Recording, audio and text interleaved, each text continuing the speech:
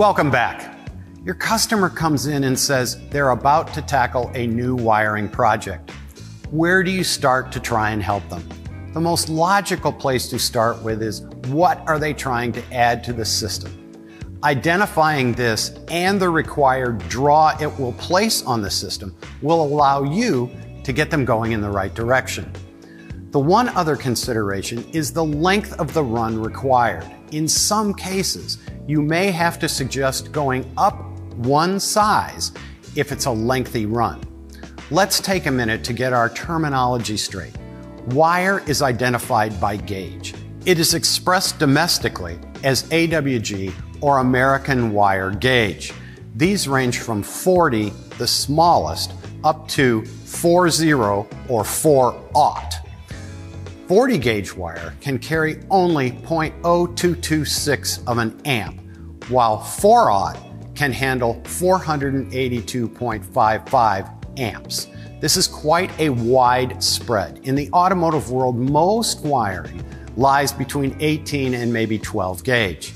The main exception, of course, are the battery cables or the cables in an EV leading to the battery pack. When choosing the size of wire for a particular job, the run length and the load carried should always be considered.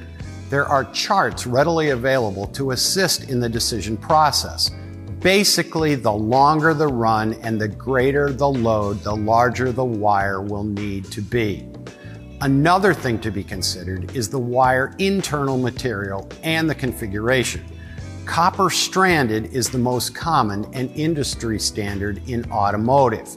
Its ability to transfer electrons is excellent, and when properly insulated, remains functional for a very long time. Copper wire does internally corrode, so great care should be taken when splicing or placing connectors to be sure they are watertight. When using a connector or a splice, they should always be sealed. Remember, when doing either of these, they are adding resistance to the circuit. What does the wire run look like? Is it color identified? Using different colors for each run allows for a much easier troubleshooting process in the future. Consistency of color in the entire run is essential. Don't forget the tools they may need. Will they be soldering any connections?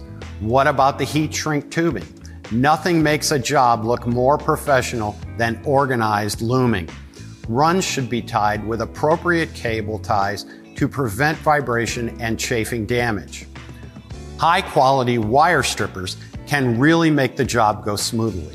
Work through the repair with your customer and be sure they are set up for success with the right supplies and tools. Thank you for being with us.